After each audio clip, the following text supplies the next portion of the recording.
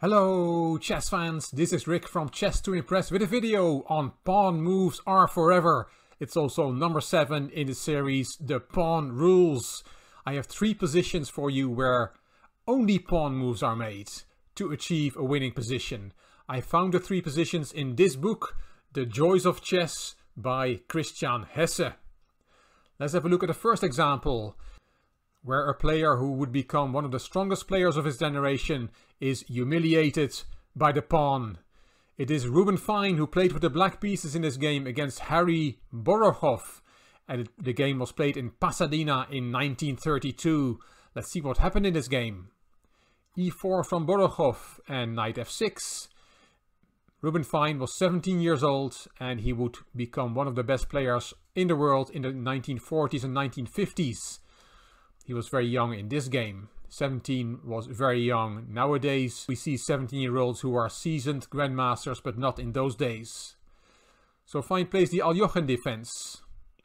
e5, knight d5, d4, and now the main move is d6. And let's show you the tabia of this opening. Knight f3, then the bishop goes to g4, bishop e2, e6, then white castles, and black plays bishop e7. This is the main line of the Aljochen defense. But Fine made a mistake on move 3 already. He played knight c6. And now white is going to kick the knights around. c4, knight b6 and d5. A pawn sacrifice, yes, knight takes e5 was played by Ruben Fine. But now comes c5, the 6th pawn move in a row. And this knight has nowhere to go apart from c4. Knight bc4 was played, but now the knights are covering each other and are both very vulnerable.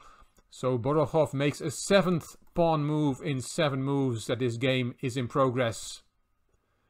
And if the knight on e5 moves, then the knight on c4 will fall, simply removing the defender of the knight on c4. White has reached a winning position with only pawn moves. The pawn rules. Yes, it does indeed. Let's see how this game continued. e6. And now f takes e5 is a big blunder. Taking the piece because of queen h4 check. g3 to shield the check. And then queen e4 check picks up the rook in the corner. And black will win material. So white cannot be too greedy after e6. And Borokhov saw it and played queen d4, the first non-pawn move in this game for white. Queen h4 check was played anyway. Fine was trying to trick his opponent. g3, and now the best move according to the engine is queen e7. And then this is the main line. Now white can pick up the piece. E takes d5, protecting the knight on c4. Knight f3. Queen takes c5, that queen is protected by the bishop on f8, and black has 3 pawns for the piece, but white has a much better position. But after g3, the queen did not go back to e7, Fine played it to h6. Another trick. Again, you cannot be greedy, you cannot take on e5, because there's something hanging on c1 with check. And now black will win this game of chess. Black is much better here. After queen h6 you can take on c4. Knight takes c4 and queen takes c4, winning a piece. But white played it differently. After queen h6 he played knight c3. Not in a rush to take the piece. After e takes d5, now he took on e5. And Ruben Fine resigned. The black queen is attacked, and after the queen moves, white will take the pawn on d5, which he's attacking with both queen and knight, and black has no compensation for the knight that he is down. Ruben Fine resigned, and Harry Borokhov had won a game in 11 moves, of which the first 7 were pawn moves. I'm sure this is a game that he remembered forever. The second game I took from that book, The Joys of Chess, is a game between NN, Nomen Neskio, an anonymous player who played a player with the name of Bruning. And the game was played in Milwaukee in 1908. Let's see what happened here. The anonymous player played d4, d5 from Bruning, c4, e6, knight c3 and c5. Here it is black who's going to make all the pawn moves. We have the Tarrasch variation of the Queen's Gambit declined, and the main line goes as follows: c takes d5, e takes, knight f3, knight c6, and then white is going to fianchetto his king's bishop like this. But white made a mistake on move 4. In the previous game a mistake was made on move 3, but here the anonymous player played bishop f4. Looks like a logical move, but it's not very good. C takes d4, attacking the knight, and taking the pawn back is not that good because of knight c6, kicking the queen. The queen goes to d3 or d1, and then there is d4, and this is already very good for black. If after c takes d4 you play knight b5, attacking the d4 pawn with 2 pieces, then a6, and you cannot take on d4 now. That would be a bad move, a blunder in fact, because of e5, and that is a fork. You're going to lose a piece, because if you take on e5, then black wins with, do you see it? Yes indeed, bishop b4 check is a very nasty move, because the only way to shield the check is to interpose the queen, and black is going to take the queen. So all that after c takes d4, knight b5, a6, and then taking on d4, which is a big blunder. Let's look at one other variation. You can play knight c7 check. Looks very good for white. We give a check. We have a rook hanging in the corner. But black then sacrifices the queen. Quite spectacular.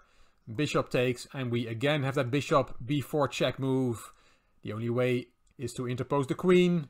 Bishop takes, king takes, and d takes c4. The dust has settled, and if we do a body count, we see that black has 2 extra pawns in this position and is better. So all that after c takes d4 and knight b5. In the game, white thought he had a different move. He took on b8. d takes d3 was played. Again, black only has made pawn moves. The pawn definitely rules in this game on the black side. And when the bishop came back to e5, looks okay, controlling this diagonal. Black took on b2 anyway, making the 6th pawn move in a row. And here white came to the conclusion that he has no way to continue and resigned. Black has threats of b takes a1 queen, winning a rook, and again that same move, bishop b4 check, is a big threat, and there's really nothing that white can do to solve both problems in one move. So he resigned. The engine is at -8. White is totally lost after only 6 moves, which were all made by pawns. The last position I will show you is a composition by Noam Elkies, an American mathematician and professor of mathematics at Harvard University. In 1996 he composed this game, which is the shortest way to checkmate the king with only pawn moves. Let's have a look. e3 from white. It is white who's going to be checkmated in only 5 moves. e6, king e2, e5. This is a composition, nothing to do with the normal game, just to show the shortest way to checkmate. There goes the king in the open. e4 check, king g4, d5 check, king h5, and now do you see the checkmate move? It's quite nice to figure it out yourself if you have not seen this composition before. Yes, it's another pawn move. g6 is checkmate. The shortest sequence of only pawn moves leading to checkmate in 5 moves. And our game is also full of pawn moves, but also moves from pieces. Let's put a position on the board. It's Rick against a chess to impress viewers. I am white and you are black. And we have arrived at move 16. I have played a4, a5. Yes, a pawn move. Nicely in the theme of this video. On the 16th move. And now it is your move. What would you play in this position with black? You can take part in this game by putting your move in the comment section underneath this video.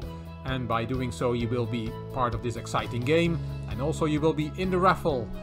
At the end of the game I will raffle a chess book amongst the viewers who took part in this game. The book is made available by my sponsor, the Beste Zet, a web shop for chess books. The link is in the description box of this video. So please submit your 16th move for black. I'm looking forward to seeing your entries and I hope you will take part in our game. And if you like this video, please give it a thumbs up. Please subscribe to the Chess to Impress channel and please leave a comment. If you like the video, it would be great if you could share it on social media by clicking the share button on YouTube. You can find me on Instagram, on Twitter and on Facebook. This is Rick for Chess to Impress. Thank you for watching.